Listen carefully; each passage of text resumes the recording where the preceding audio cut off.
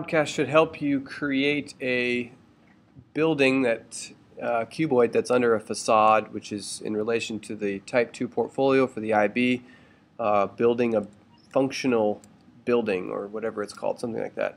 So we're going to start by moving these axes. We're going to start, let's define a function, and we're actually going to define a piecewise function. To do that, you type in if down at the bottom in the input, and then we're going to go x is greater than -3, space, and space, x is less than 3, comma,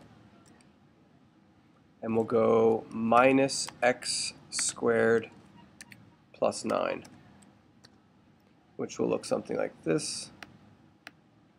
Okay, that's pretty good. And we're going to just control click, click on x-axis colon y-axis, and we'll do a 1 to 2. So it'll look like that. And then we are going to type in if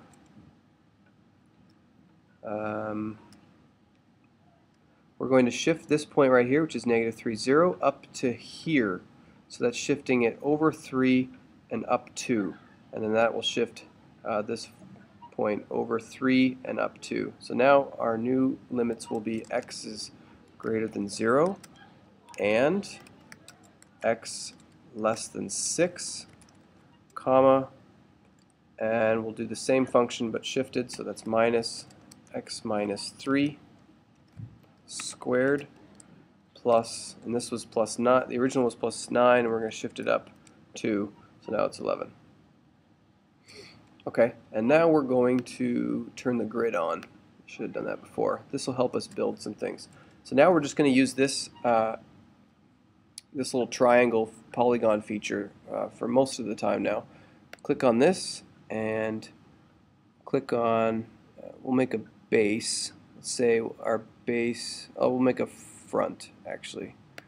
So we'll start with A here, go down to the x-axis, go over to 2, and up to the original function, and then always close it, all 4 points. If you start at A, you finish at A. So now let's start at A again, and we'll go over to the other function. We'll go down. You don't have to be exact, we can change all of these later, they're all connected. We'll go over to B and then finish at A. We started at A, we finished at A. And then we'll go over to C here.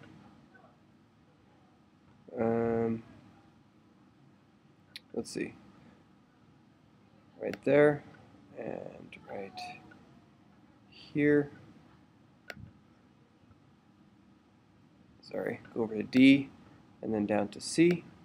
And then we'll do the back side, E, H, G, F, and E.